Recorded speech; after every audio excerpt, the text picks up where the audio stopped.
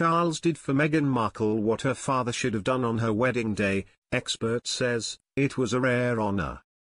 Hello viewers, welcome to Royal Unlock. Please make sure to subscribe and hit the notifications bell, so you don't miss any updates about the British monarchy. A royal expert recently said it was very difficult to know where Meghan Markle's relationship with the royal family went, as he claimed she received a rare honor from King Charles before stepping down from royal duties.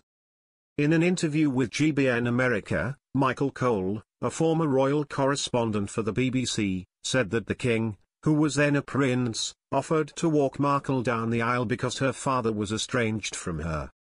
Cole described it as a great honor and added that the late Queen Elizabeth II, who died in September 2022, also did her best to become friends with Markle's mother, Doria. Cole said it was hard to wonder where things are heading south between Markle and the royal family.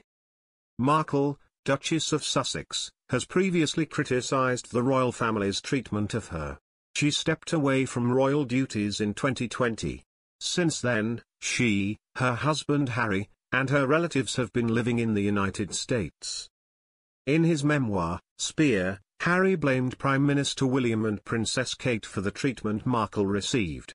He also wrote in detail about a scene in 2019 when William grabbed Harry by the collar and threw him to the ground. Harry said this was due to an argument over Markle. Harry also said that the relationship between him and his brother was always tense.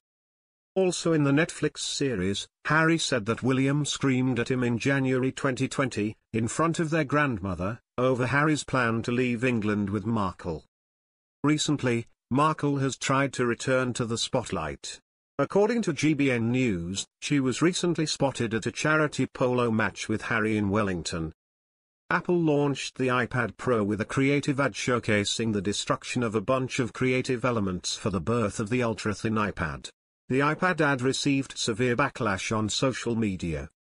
Although the company is known for its highly impactful and creative advertisements, this time the company's advertisement proved to be counterproductive as a lot of users on social media criticized the iPhone manufacturer for showing the destruction of a bunch of creative stuff. In the latest ad video, a giant industrial printing press can be seen crushing a range of creative instruments including a piano, old TV, guitar, toys and more. After all the gadgets are completely destroyed, viewers can see Apple's ultra-thin iPad created after all the gadgets are destroyed. The announcement video was shared by Apple CEO Tim Cook on Wednesday. Thanks for watching, please don't forget to subscribe.